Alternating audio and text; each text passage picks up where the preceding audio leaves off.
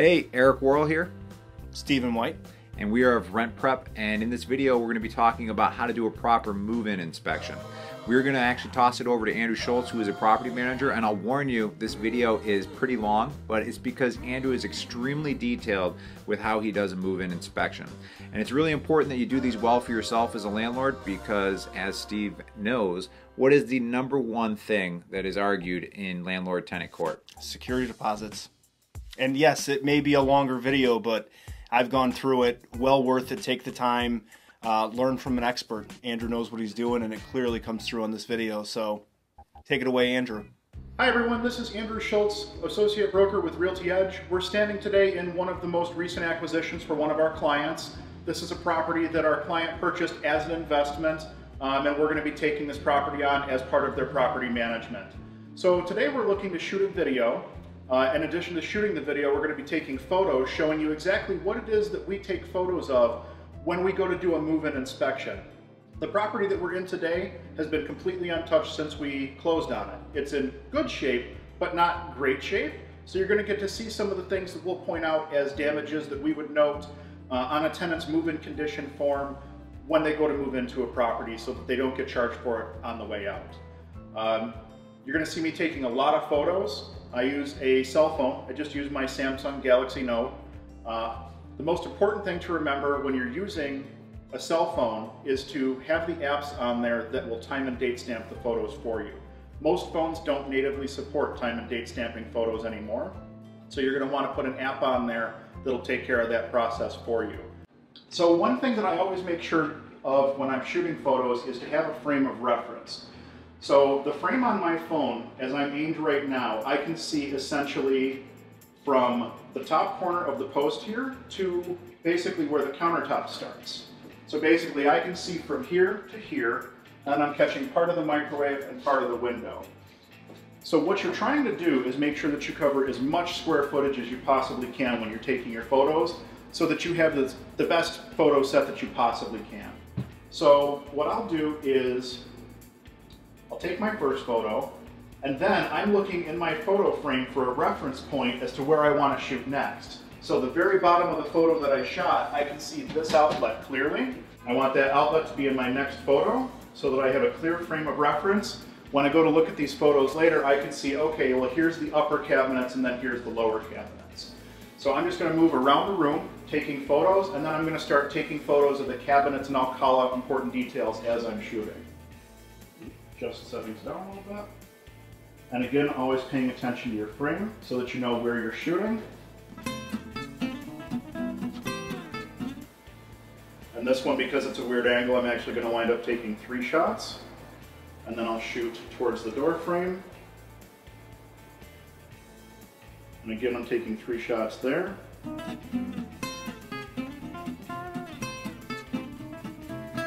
So that gives you a good around the room shot. So you've got a good set of photos all the way around the room.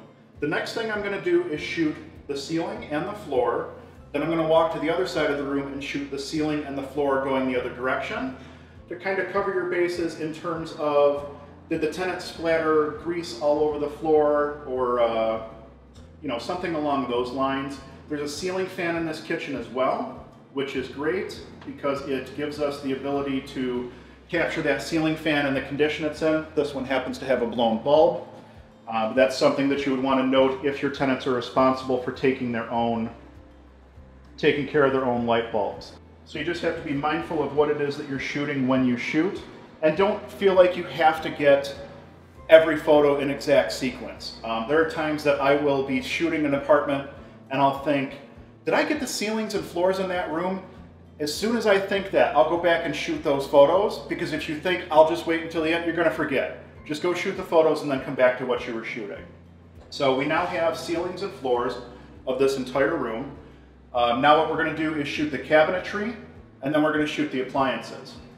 So when I'm looking at cabinets, I usually work top to bottom, left to right, all the way around the room. That's how I do all of my photo sets. What I'm looking for is to get a good shot of the face of the cabinets. And then I go through again after I'm done with this, and I will shoot insides of all the cabinets. So now that I've got exteriors of all my cabinets, I'm going to go back through, open cabinets up. What I'm looking to shoot is the doors as well as the shelves. Not necessarily, I guess you can shoot so that you have photos of the actual shelves themselves. I'm looking to show that the shelves are empty and that they're intact, so that if tenants leave a bunch of debris behind, you have a frame of reference that you can use for charging them for removal of damage. So if you miss a photo and the tenant turns around and causes damage to that item, you could be out potentially hundreds of dollars. Even something as simple as a stove knob. We just had to replace one of these stove knobs, and because it was non-standard part, it was a manufacturer-only part, we ended up paying $27 for one stove knob, and that was after surfing online and looking for the best price and things like that. So you really want to make sure that you're getting as much detail as you can into your photo set.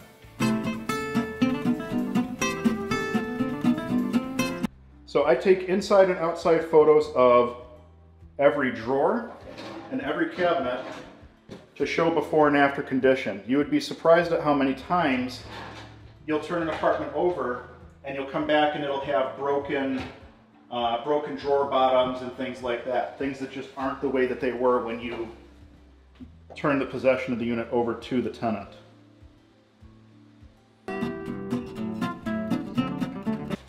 Product manuals. If you have product manuals that you're turning over to the tenant, it's a good idea to take a photo of those manuals as well. Number one, so you make sure they come back to you. And number two, so that you can prove the tenant had manuals showing how something is supposed to be operated, how it's supposed to be cleaned, etc., etc. I don't remember if I shot that drawer, so I'm going to pull those back out and reshoot it. So in an average 2-bedroom apartment, I shoot usually 250 to 300 photos. Most of those photos are shot in the kitchen and in the bath. So this is the most time-intensive portion of the photo shoot, is the kitchens and the baths, but it's also the place where you want to have as much detail as you possibly can. This is where all your big ticket items are. So this apartment also has a garbage disposal. We'll make sure that we test that.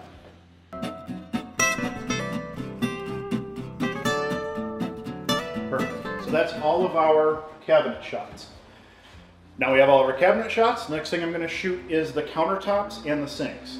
So what you're looking for on the countertops is making sure that you have a good photo showing the entire surface area, showing that it's clean, showing that it's free of marks, things along that line.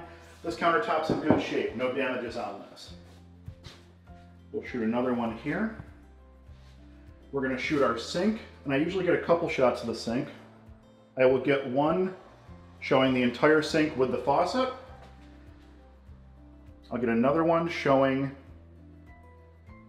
shooting down into the sink, checking for any damages. Then what I'll do is make sure that our drains are flowing by turning the faucet on. And what I will do, oops, got a plug in it. And what I'll do is I'll just let the water run for a few seconds to make sure that it's actually flowing the way it's supposed to. And then I always give it a thumbs up to show, yes, this is flowing freely. We'll do the same thing on that side. Then actually, since we're here, we'll check the garbage disposal. And what I'll do for that is I'll get a picture of the switch in the on position. And we'll go ahead and shut that down. And all of these countertops are in pretty good shape. It's important to know that because a lot of times tenants will think countertops are cutting boards, and you wind up with countertops that are all busted up when you get them back. Once you get into appliances, we get very detailed. The reason we do that is because appliances are expensive, and if your tenant breaks things, the parts are expensive. I just mentioned the stove knob that was $26 or $27. You're talking, if you do like a crisper tray, like a vegetable crisper tray in a refrigerator, those are sometimes $40 a piece, sometimes even more. It just depends on the quality of the appliance that you're putting in place. The other reason that we always shoot appliances is because we actually had a tenant. We did a very nice flip in South Buffalo. We put in brand new stainless steel stove, refrigerator, and dishwasher. When we got the apartment back, there was a busted up beige refrigerator, there was no stove, and the dishwasher had giant dents in it. I was new to the industry, I didn't have the photos of it, and as a result, I wound up buying a brand new set of appliances. So now we're very detailed on our appliance photos as a result of that. So we'll start with our microwave. What I do is I get a picture of the front. I'll get a picture of the underbelly because this is one of the venting microwaves being over top of the stove. I'll get a picture of the instrument panel. And then we do have, you can see where there's some dirt up here. Obviously this hasn't been cleaned, so I'll actually get a photo and I'll put my finger in for reference as to what I'm shooting at, showing that there's some dirt there that's not clean. Inside the microwave, photo of the door. Photo showing the interior of the microwave. And then the last thing we always make sure we get is a clear photo showing the model and serial number. It's actually funny, the model and serial number are worn off on this microwave, but we'll take a photo of it anyway. The reason we shoot the model and serial number is, number one, if I have to order parts for this appliance, I already know what model appliance I'm looking to get parts for. I can go right online and start searching. The other reason we do it is if the tenant swaps out the appliance, you can go back and say, not only do I have photos of the appliance when you moved in, I know exactly what make and model and serial number was in there. So the tenant no longer has the option of saying, oh no, that was the appliance that was here. Microwave is done. We'll move on to the stove. And if you want, you can pull the stove out, get photos of the side of the stove and things like that. I typically don't. It is something that can be done, but you know, you gotta draw the line somewhere. Get a photo of the instrument panel, get a photo of the top. This is a glass top stove. There's a little bit of a wear mark here on this burner. So then going back to our frame of reference, I'll back up a little bit so I can see the entire top. I'm going to come in, take a second photo of the burner, and then I'm going to take an up-close photo showing exactly what the damage is that I'm referring to. This is actually a method that police officers use when shooting a crime scene as well, believe it or not. It gives you your wide angle, it gives you a zoomed in shot, and then it also gives you your detailed shot. One of the things I always carry with me when I'm doing an inspection is a quarter. I'll set the quarter down so I have a reference as to how big. Everybody knows how big a quarter is. You can carry a ruler or whatever you want. But if I set a quarter down and take a photo, I now have a reference of how big the gouge is or how big the mark is, what have you. I'm actually going to take that quarter back out. There's a small ding on the stove here, so I'm going to point at that ding with my quarter for reference, and then I'm going to go ahead and take another shot of the ding with a quarter in the frame. So we got the entire stovetop. We're going to shoot detailed shots of the instrument panel. Usually if this is dirty in here, I'll try to get a photo of that. This one in particular is pretty filthy, so I'll grab a quick photo of that. You've got the door, you've got a little bit of dirt and grime in here, you've got some wear to the glass. So I will get a photo of that showing what the condition is at move-in. Now I'm shooting basically just the cabinet of the stove itself. I'm checking to make sure there's 2 racks. I'm looking at the condition of the racks, looking to make sure everything is in there that's supposed to be. Looks good. Now we're going to take an exterior photo of the drawer.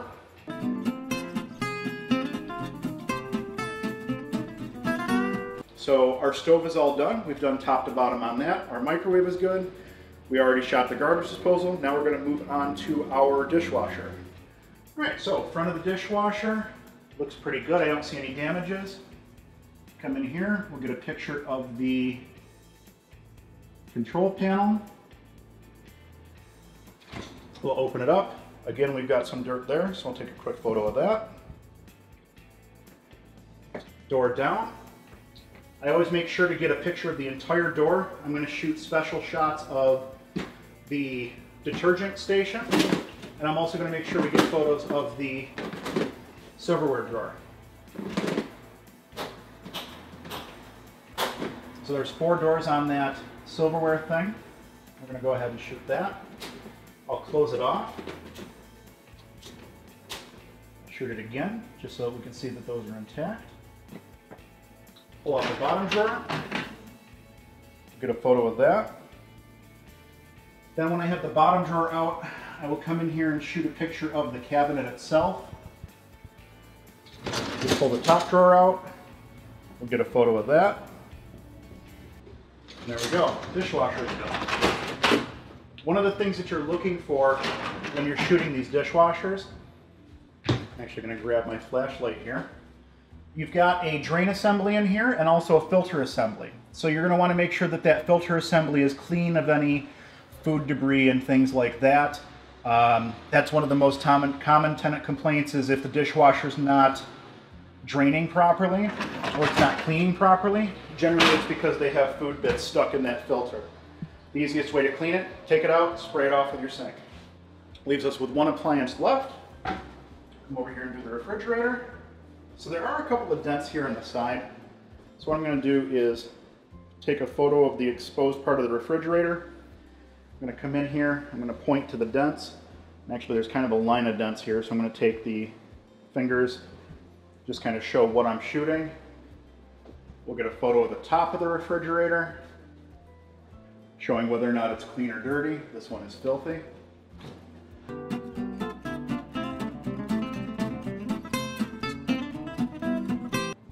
We'll shoot both of the crisper drawers, showing that those are intact, that they're here, that they're not cracked or anything like that.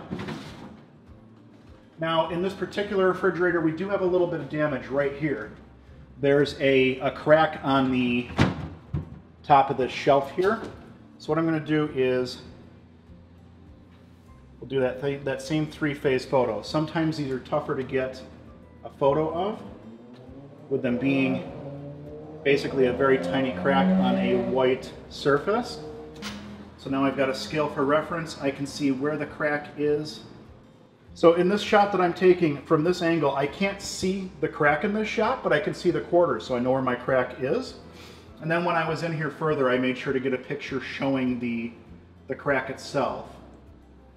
So now we have our coverage on that. Since I'm down here, we'll go ahead and get a picture of the model and serial number plate. Get a picture of the settings panel. Now we're able to do our door.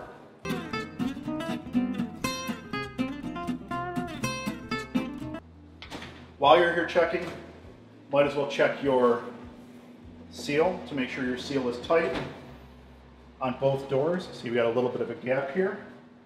We'll shoot showing that that gap is there. So one of the last things I do before I exit a room is take a quick look around, top to bottom, left to right, and see if there's anything that I thought I forgot to shoot. In this instance, I didn't shoot either one of our windows and I didn't shoot our mini blinds. So what I'll do is I'll come back. Windows are hard to shoot because your phone is automatically going to change brightness to try to capture the sunlight on the outside. So you got to play with your brightness settings a little bit. Realistically speaking, if you don't have a crack or a break in your window, there's not really a lot you're shooting on the window itself, just that it's intact and not broken. The one thing you do want to shoot is your screens. These are also kind of tough to get a good photo of, but you just do what you can. And what you're looking for is to make sure there's not any holes, that the screen is intact, things of that nature. We do have a mini blind. I shoot mini blinds twice. I shoot them once in the up position. I also shoot them again in the down position, so that if there's any broken slats, or in this case there aren't any broken slats, mini blinds are constantly destroyed by tenants.